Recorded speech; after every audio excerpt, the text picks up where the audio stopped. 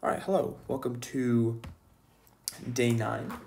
This is about constructing various graphs, but specifically, this video is just going to be focusing on the box and whisker plot.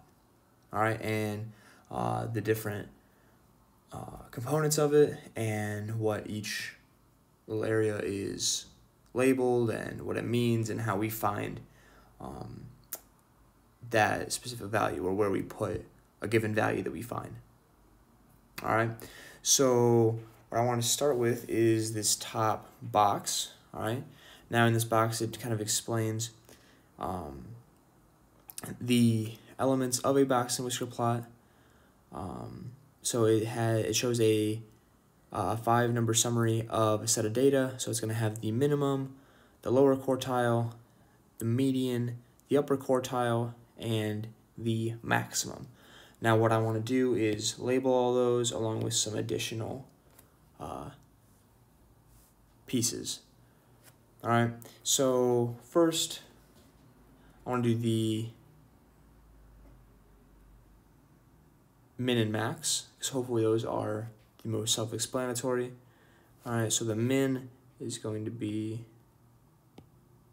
oops, right there. The min is going to be right here, and the max should be right here. All right, going from left to right, that's usually how, it's actually always how that will work. So we have the min and max. Now let's go to the quartiles. So we're going to go to the lower quartile first. So that lower quartile is going to be right here. Now if we can see here, the lower quartile is also labeled as Q1.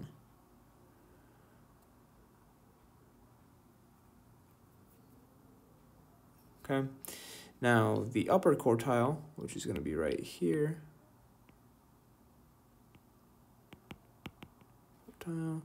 is labeled Q3.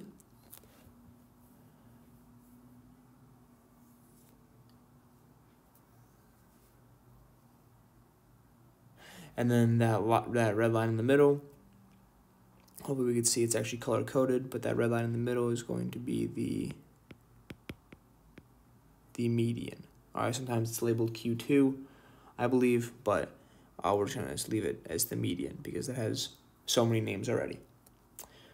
Okay, and then the last one that actually is not listed here is this purple line down here. And now this doesn't necessarily need to be found, but this is the, excuse the bad handwriting. It's going to be the interquartile range. All right, and how we would find this range is just by taking the value that is our Q3 and subtracting it from, or we're taking our Q1 actually and subtracting it from Q3. All right, so in parentheses here, I'll put Q3 minus Q1. And that's for the interquartile range. Okay, so that is how our box and whisker plot should be labeled. Also, hopefully this is almost self-explanatory on why it is named what it is named. So it has a box, or a rectangle rather, and then it has whiskers coming out of the box, representing the min and the max data points of our data set, and points that would be considered our outliers. Okay. So what we're gonna do now is I'm gonna walk through how we set up a box and whisker plot, and then we're gonna run through a couple examples, specifically 2, and then we're going to go in the reverse order. So we're going to be given a box and whisker plot and having to answer some questions about it. All right, so let's talk about creating a box and whisker plot. Okay, so first step, we're always going to get a set of data. The first step is always to arrange our data. Oops. Arrange data in ascending order. All right, or just arrange it from least to greatest. Okay, now we don't have to do that, but that's going to make things a lot easier moving forward. All right, next thing we're going to do is, and we've done this with a lot of different sets of data, but we're going to identify the median, Q1 and Q3, which again is our lower quartile and our upper quartile.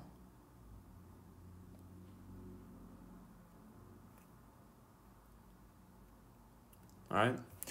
The third, if it isn't already done for you, so I'll put a little asterisk here. If this isn't done, you got to make sure that you do this, because this is how we're gonna create an accurate box and whisker plot. But it is to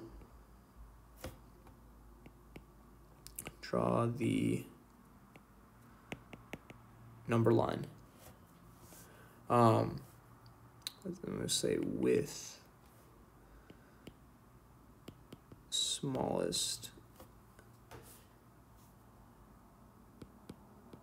and largest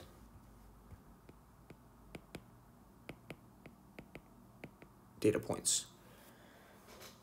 All right, so if our data ranges, like in example 1, if our data ranges from 5 to 53 like it does, don't draw a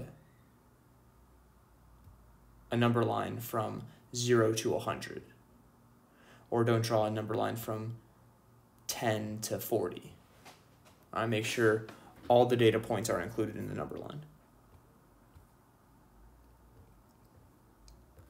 Okay. Then step 4, should we even zoom in a little bit more? Step 4, we're going to draw 3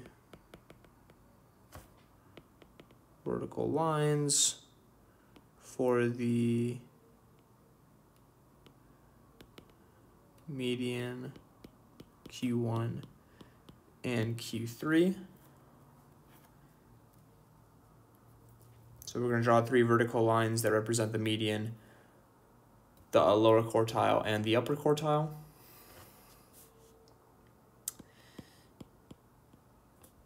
And then for step 5, we're going to draw 2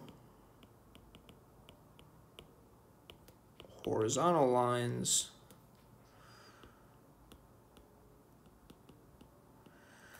that will connect Q1 and Q3.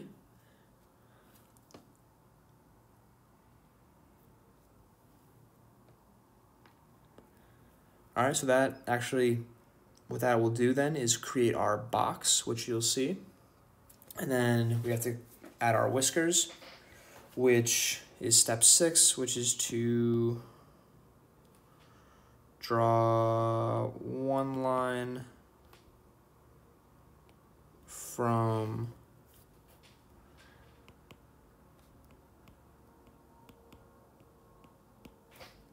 the smallest data point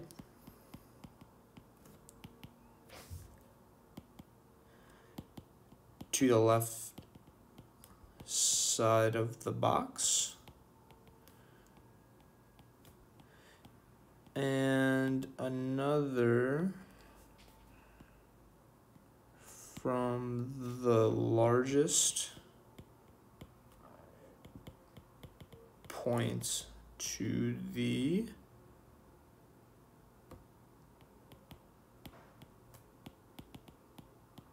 right side of the box. All right, now I know that was a lot of writing for probably the easiest part of creating our box and whisker plot. All right, so let's now try this out with our first example. All right, so we got this data. All right, so let's try to follow along with these steps. All right, so the first thing we're gonna do is I'm gonna arrange my data in ascending order. All right, so I like to cross the data out as I go, just to make sure that I've used them. Now, you might miss a data point, and that's okay. So it's 14, and then 15, and then we go to 22, and then 25, and then 30, and 36, 42, and 53. All right, so now all my data points are crossed off and they're in ascending order, so that is good. All right, next is to identify the median, the lower quartile, and the upper quartile. So the median is just gonna be and crossing out. Now I'm just gonna highlight.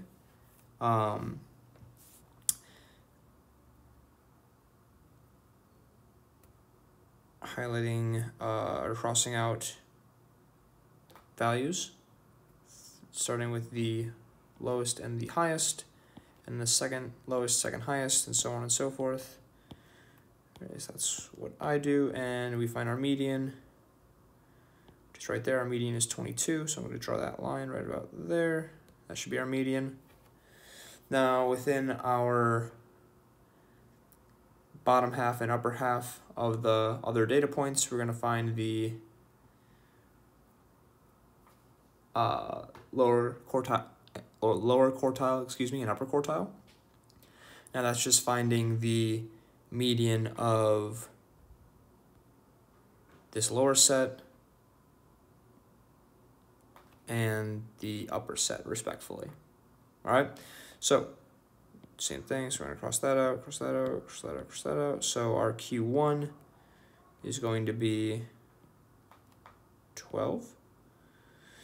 And our upper quartile is going to be right there, which is 36. Okay, so I kind of did steps 2 and 3. Oh, well, actually, hold on, excuse me. Step 3 is already done for us, because I already have the number line here, but I already did steps 2 and 4 for us. Okay, now we're going to jump to step 5, which is drawing two horizontal lines to connect our Q1 and Q3. So there we have created our box, and then the last step, which is step 6, is to draw 2 lines. So we're starting at the lowest point, which is 5, and going to the left side of our box. And then we're starting at our highest point, which is 53, and we're going to the right side of the box. And there we've created our box and whisker plot. All right. So hopefully that makes sense. And we're going to be able to see one more example here in a second. All right, so if we pull up notes here. Oops.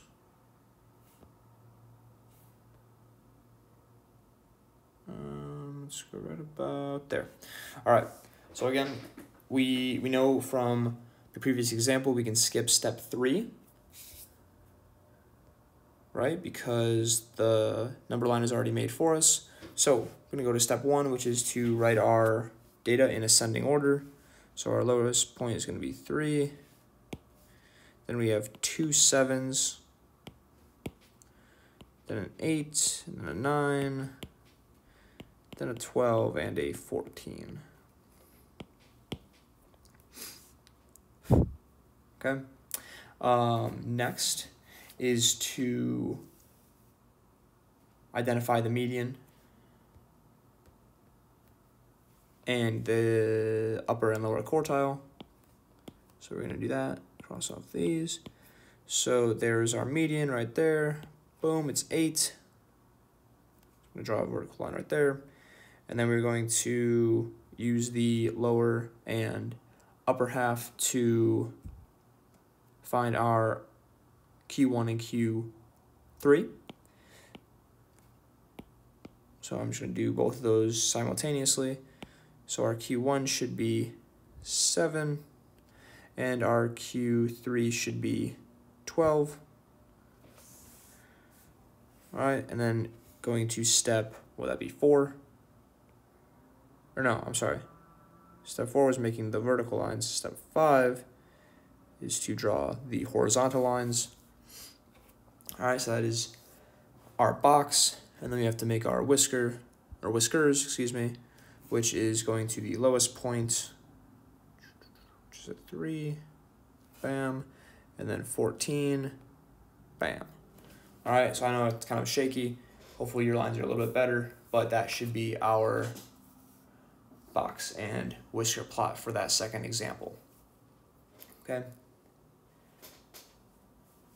Now, if we go, not necessarily in the reverse order, like I said earlier, but if we go the opposite direction where we now have, oops, let me,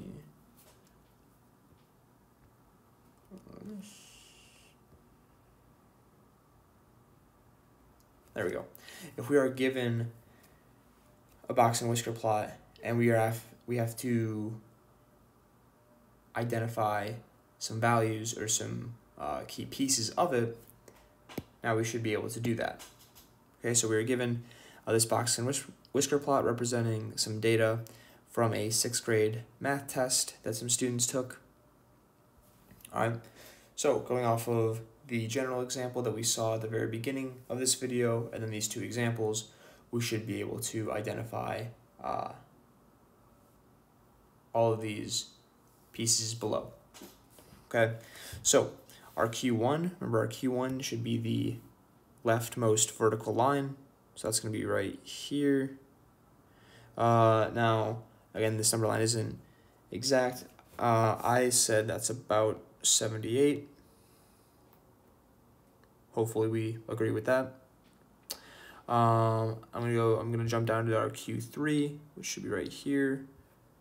I said that's about 93 for Q3, or the upper quartile. The median is straight on with 85, so hopefully that one doesn't need to be questioned too much. And then the min and max should be down, well, the min should be down here at about 68 or 69. And then the max should be up here. I said that's about 98. Now remember the interquartile range, I didn't put range in there, but the interquartile range should be, remember, put in parentheses, but it should be Q3 minus Q1. So we should take our Q3, which is about 93, minus Q1, which is 78, and that should give us 15. All right, so 15. And again, there aren't units here, so we're not putting units here. We're not assigning units to these values that we're finding. But those should be our answers. Okay, and just like any other way of interpreting data, we should be able to use this to hopefully find some accurate answers and be able to use whatever data we're given moving forward. All right, so if we have any questions, again, there should be some practice with the lesson today. It's not necessarily all on box and whisker plots, but when that does come up on the practice or on the homework, hopefully we should be able to work through those problems. And if you have any questions, again, please do not hesitate to ask your teacher. All right, hope this made sense. Have a great day.